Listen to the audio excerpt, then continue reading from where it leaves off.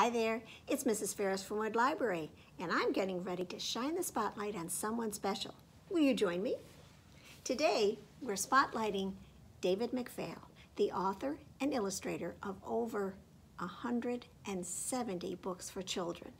He was born in 1940, and he got his start drawing, well, so he says, when his grandmother gave him a black crayon one day. And he started drawing on the wall. Now, his grandmother could have taken the crayon away, but instead, she got some old paper bags, cut them up, and let him use those for the paper. And he hasn't stopped drawing since. He likes to draw pictures of animals, so he draws stories with bears in them, and pigs and other farm animals, and forest animals. And he likes to draw people too, so he has a whole series about a boy named Edward. Today we're going to listen to a couple of stories, and we're going to do some crafts, all related to the books, all done by David McPhail. So let's get started. I should tell you that he got started when he was only in his 20s, and he published his first book called The Bear's Toothache. And as the years have gone on, his style has changed a little bit. He still uses pen and ink, but I think you'll see that his pictures have warmed up some. So let's get started with one about a pig named Pig Pig. This is Pig Pig Gets a Job. And there he is coming out of school and stopping at a store window. I think he'd like to buy something. One day after school, Pig Pig raced home to make an announcement. I want some money, he said to his mother. I want to buy something. Well, what do you want to buy, dear? Asked his mother. I don't know yet, Pig Pig answered, but something. And what will you do to get this money? Asked his mother. Do? Asked Pig Pig. Do, said his mother. If you want some money, you must do something to earn it. Pig Pig thought for a moment. Well, I could be a cook, he said. I'm good at making mud pies. Oh, you certainly are, said his mother, agreeing. But not everyone likes mud pies. Maybe you could fix some sandwiches for our lunch. Oh, I could get a job building houses, said Pig Pig. I could use the hammer and saw that I got for my birthday.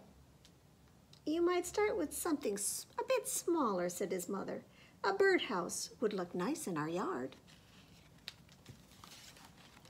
How about if I get a job as an auto mechanic, said Pig Pig. I could fix race cars when they break. You could wash them and keep them shiny too, his mother pointed out. In fact, our car could stand a good cleaning. Or I could get a job at the dump, said Pig Pig, picking up trash and crushing it. Picking up your room would be good practice, urged his mother. But please, don't crush anything. Pig Pig thought of yet another job. I could work at the circus, he said, taking care of the animals, training them and stuff. Stuff like feeding them? Pig Pig's mother asked. And speaking of animals, has Willie had his supper yet? I have a great idea, shouted Pig Pig. You could give me a job. I could, his mother replied. But what can you do? Do? Why, I could do plenty. I can feed Willie every day and clean my room and wash the car and fix it when it breaks down. Well, washing it will be enough, interrupted his mother. Is there anything else? There sure is, Pig Pig went on. I can fix lunch sometimes and build things when we need them. Oh, splendid, said Pig Pig's mother. I could pay you and you would have money to save or to buy something you want.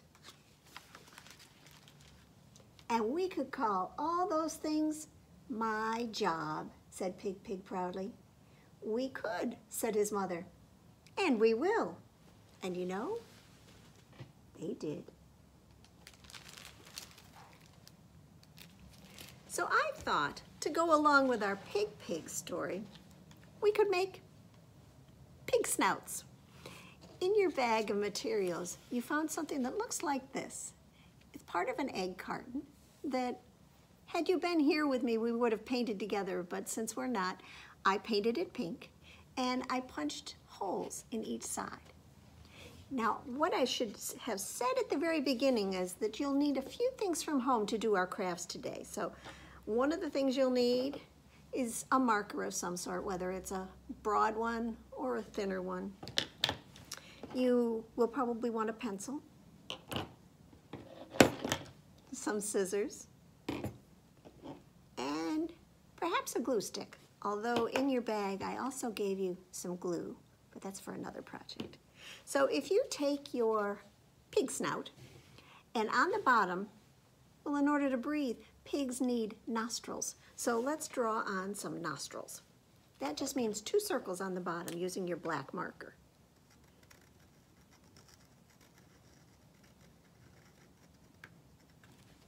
So there's one. And I'm going to draw another circle right next to it. The same size if I can.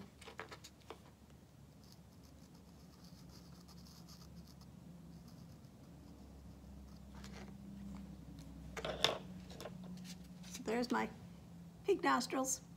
And then I'm going to take one of the pieces of pink yarn that is in the bag, and I'm going to tie it onto the pig snout. In fact, I have one already here.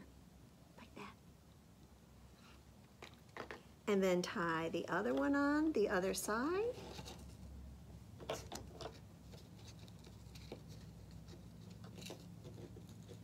And I just did it in a double knot, tying it on there.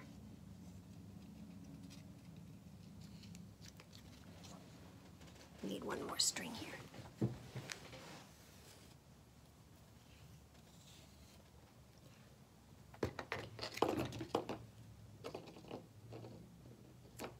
So I've got my other string that I'm going to tie on the other side.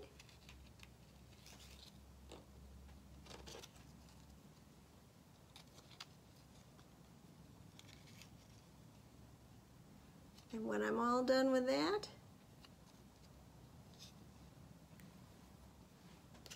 I can tie on my pig snout and look just like a pig. What do you think? Okay, well, I'm going to take just a little bit of a break here to clear off my work area, and we're going to have another story. So I'll be right back. Welcome back. Are you ready for another story? Now we're going to go and explore some of David McPhail's books about bears. He's done a couple of series. Let's see. He's done some stories about Emma. And he's done a series about Big Brown Bear. And that's what we're going to hear about right now. This is Big Brown Bear's Up and Down Day. And you can see, looks like Mr. Bear, or Big Brown Bear, just got up and somebody is at his door. Let's find out more.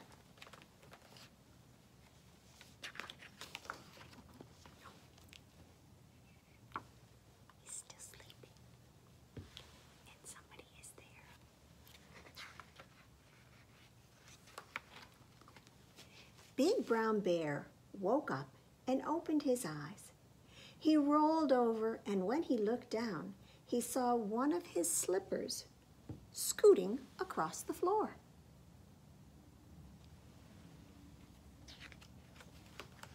"Stop, Slipper!" yelled Big Brown Bear. The slipper stopped moving, and a head poked out from beneath it. It looked like a mouse. "Hey, Mouse!" growled Big Brown Bear. "Where are you going with that slipper?" "I'm not a mouse," said the slipper thief. "I'm a rat, and I'm taking the slipper home. It will make a good bed for me to sleep in." "Well, Rat," said Big Brown Bear, "it may make a good bed, but it makes an even better slipper. Now put it back."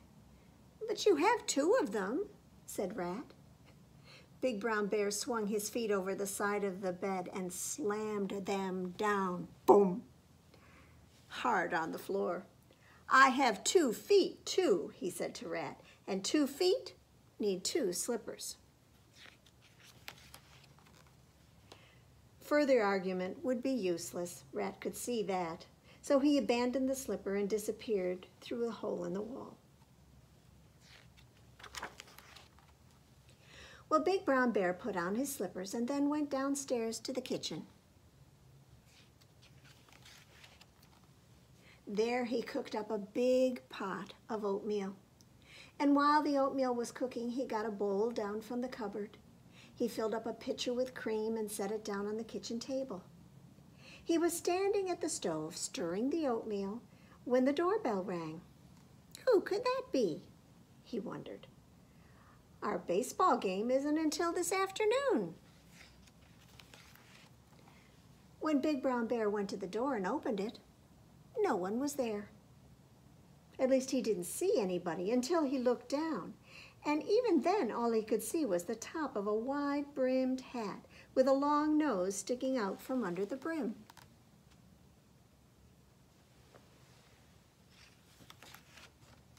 Big Brown Bear leaned down. There was a rat under that brim, the very same rat that had been trying to steal his slipper. "What do you want now?" Big Brown Bear asked.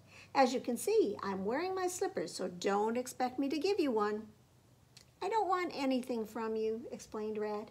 "Instead, I have something for you." And he put down the satchel he was carrying. That's a bag, like a suitcase. And he opened it up. "You have won a trip," said Rat, "and I'm here to present it to you." "What sort of trip?" asked Big Brown Bear. "Any sort of trip you want," answered Rat. "Up to the mountains or down to the seashore, up to the North Pole or down to the South Pole." "What it sounds like," said Big Brown Bear, "is an up or down sort of trip." "It's all up to you," said Rat. "Now let's get down to the business of deciding where you'll be going." Well, Big Brown Bear began to pace up and down the walk, and when he came to where Rat was standing, he bent down and said, "How soon can I go on this trip?" "Oh, right away," said Rat. "But you can't wear your slippers. They're not allowed on this trip. It says so right here in the fine print." And he took some papers out of his satchel and held them up in front of Big Brown Bear's nose. "No slippers?" said Big Brown Bear. "What an odd rule that is. But I suppose I can pack them in my suitcase." "Oh, I'm afraid not," said Rat. "That's rule number 47. No slippers allowed in suitcases." Well, finally, Big Brown Bear stopped pacing and sat down to pull his slippers on tighter. "I've decided where I want to go," he told Rat. "Where?" asked Rat. "Nowhere," said Bear. "Not up, not down. I want to stay right here."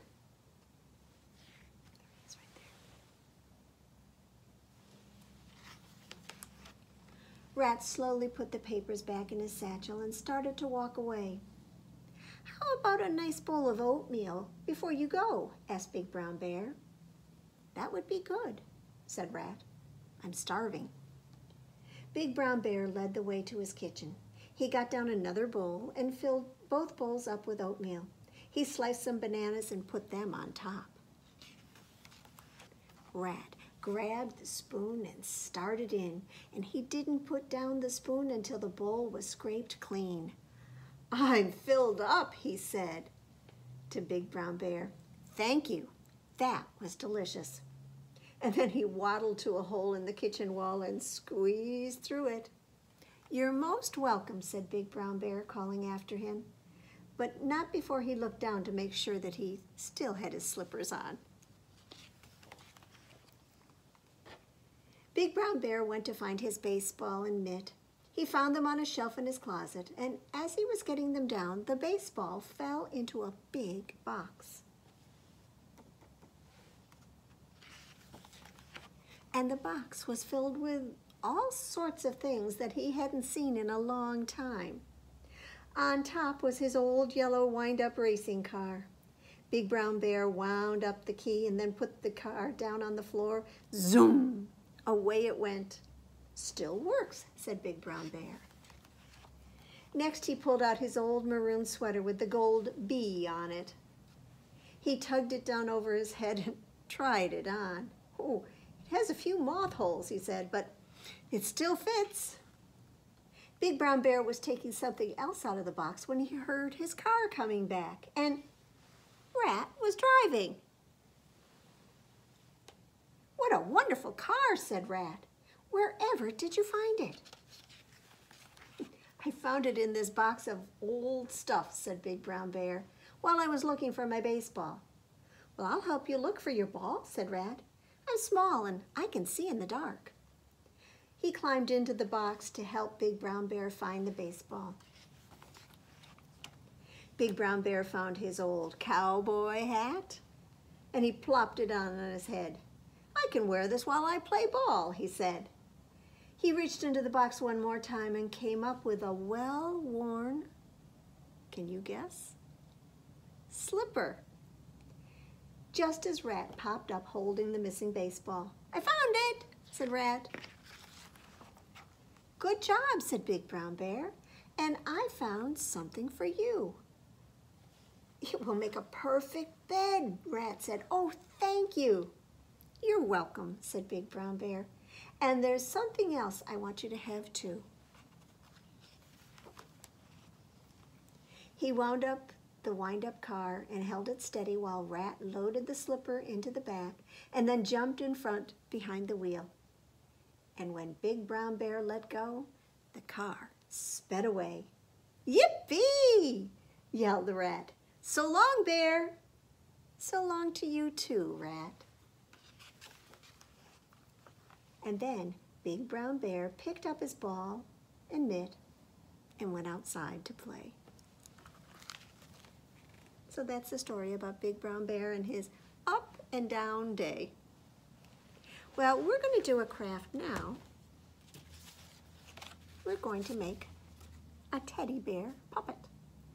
In your bag, you will have gotten 2 teddy bears, and there are holes punched around the outside.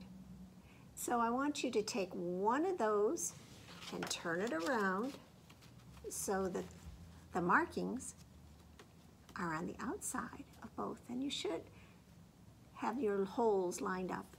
And then I want you to find that long piece of brown yarn.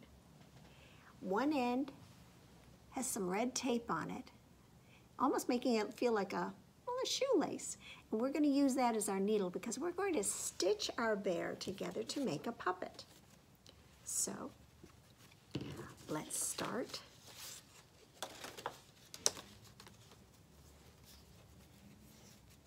By going in from the back side. And right now it doesn't matter which side is the back side, but I have to give you a little clue. I already drew a face on mine. So I'm going to come in from the back side, and then I'm going to go down through the hole on the front and pull my yarn through almost all the way, but I'm going to leave a little bit of a tail there like that. And what Mom or Dad can do is they could tie a knot there, or you could just get a piece of tape and tape it in place. But what we're going to continue to do is we're going to go down through one hole and up through another. So here we'll come out, and then we'll go in through the next hole and pull it through, and then out through that one. And we're going to do this all the way around. In from the front and back through from the back. In through the front and back out through the back. So we're halfway done. So keep on going.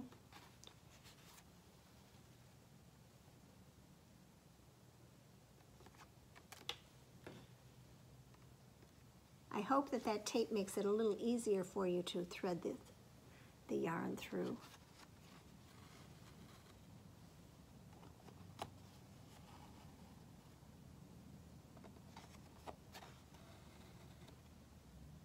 Keep on going.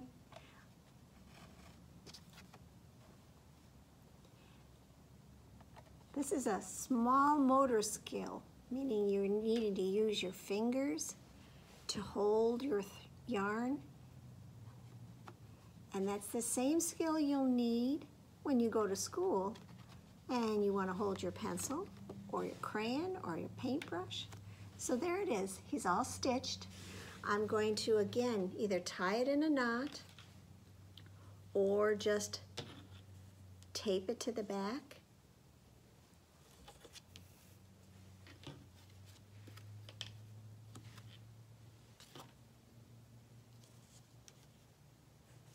And when you tie it through with a knot, I really do recommend you put some tape on it because I think that'll hold it in place.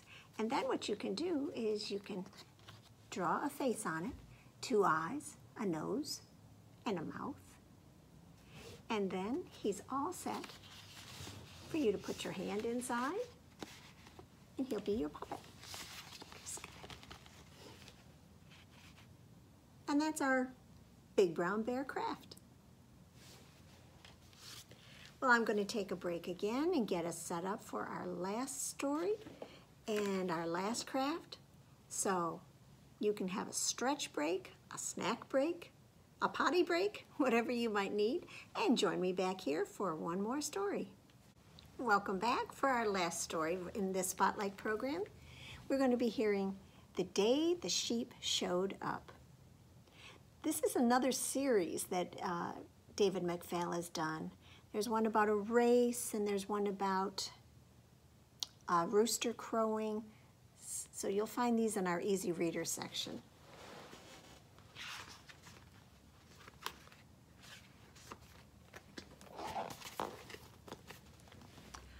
One day, when the barnyard animals woke up, they saw something strange.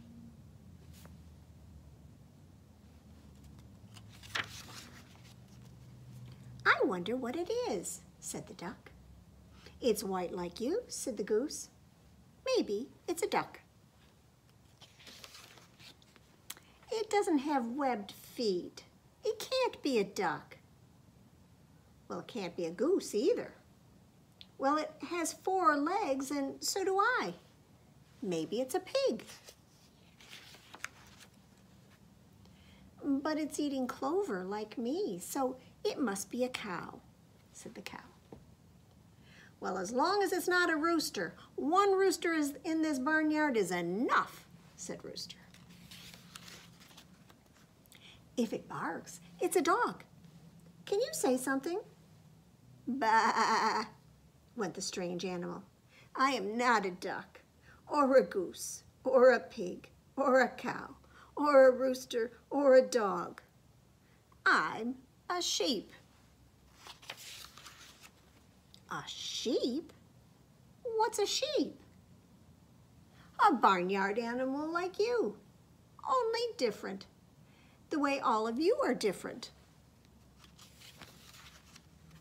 You mean like Goose and me? Asked Duck. We both have webbed feet, said the goose, but I honk and he quacks. Exactly, said the sheep. Or like the pig and the dog. They each have 4 legs. But he likes mud, said the dog, and I don't. And you and I both eat clover, but I have a long tail, and yours is short, said Cow. But we are all barnyard animals, the sheep reminded them. And for a moment, all of the animals were silent. And then the dog spoke. Do you like to play games? Like tag, said the goose. Or hide and seek, said the pig. I love to play games, said the sheep. Can we play one now? Sure, said the goose. Tag, you're it. The sheep laughed and chased the other animals. All morning they played until they got so tired they decided to rest. You get tired just as we do, the duck told the sheep. Exactly, said the sheep. Bah!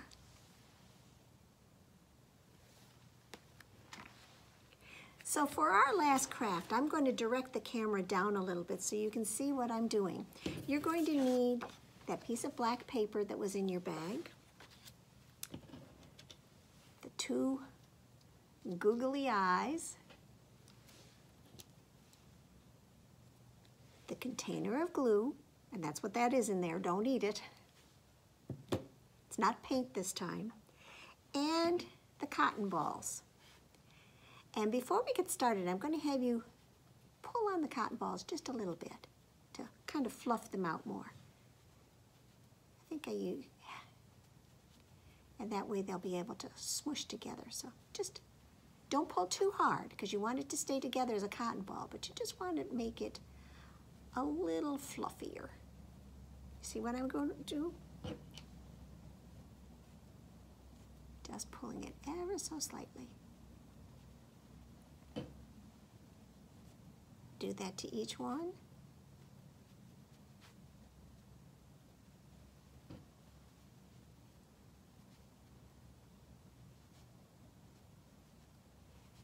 And I wanted us to do this before we did the glue because we don't want our fingers to get all gluey before it's time.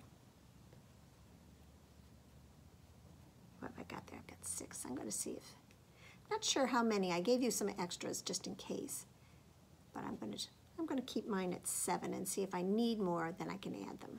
Okay. So the first thing you're going to want to do is make sure you also have a couple other things handy, like a pencil, because we're going to be tracing your hand. You may want a clothespin, and I'll show you why. And you may want to use a glue stick for the eyeballs, and a pair of scissors. So the first thing you're going to want to do is to take your piece of black paper, put it down on the table, and trace your hand around it. So I'm going to direct my camera down so you can see what I'm doing.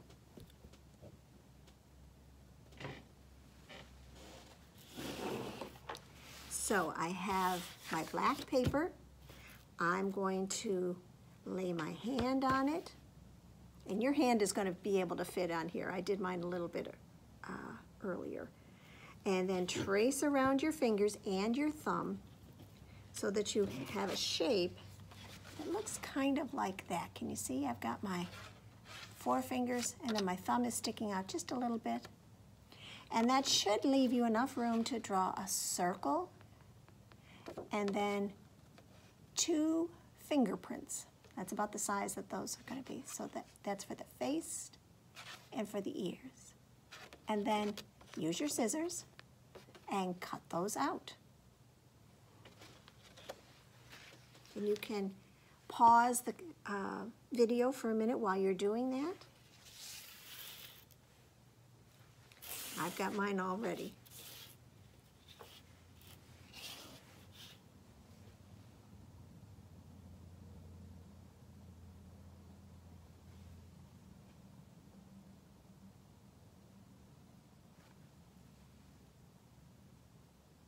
Okay, so we're back with your hand shape, your circle or oval that's going to be the head, and 2 fingerprints that are going to be the ears. Open up your container of glue, and what we're going to do is we're going to dip our cotton balls into the glue and then put it on to the handprint, which is the body of the sheep. Now this is when I was suggesting you may want to use a clothespin because then you can dip it in and your fingers won't get yucky. And you don't need a lot on there, but just enough to stick it down in. Now you can easily do that also with your fingers. Pick it up, set it on the glue, and you may want to protect your work area. This is a plastic table, so I'm okay with that. And then add that one on. Take another one.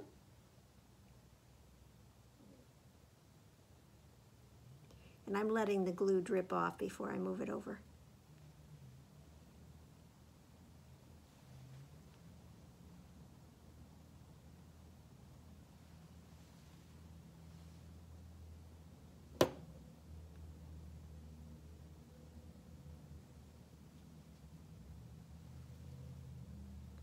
And you see by pulling the cotton balls apart a little bit, I did get them so that they were fluffy enough that they can mesh into each other.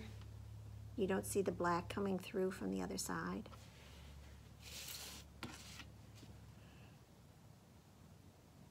And you just want to make sure that you've got your cotton balls all the way down to your fingertips there. I think I'm going to stick one in the middle here.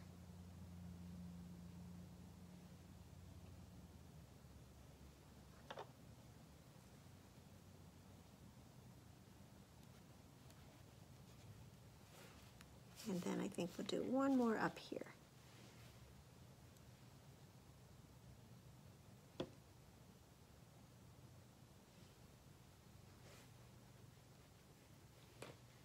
And there's my sheet. And then I'm going to take the circle, and you can use your glue stick if you want, or you can use a little bit of the glue there to put that right on where your thumb would have been. And I'm going to put my ears on before I even do that. So take my glue stick.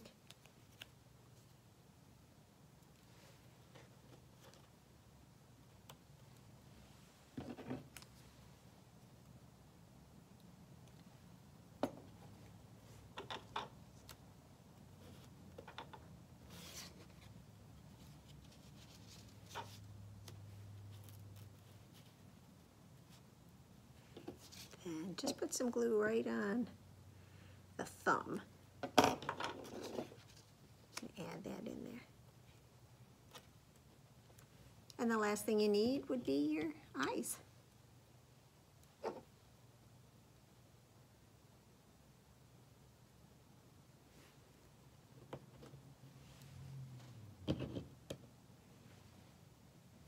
Whoop! Almost lost it.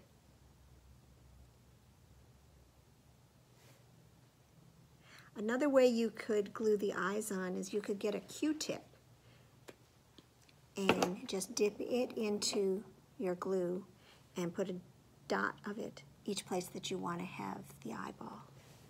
But there is my sheep, and I'm going to close up my glue because I don't want that to get in my way. And there's my sheep. And what would he say? Bah. Well, let's get this back up here. Thank you for joining me for our Spotlight program on David McPhail.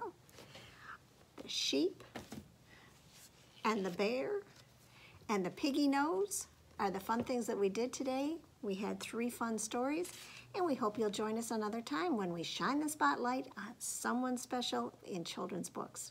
Thanks for watching. Bye-bye.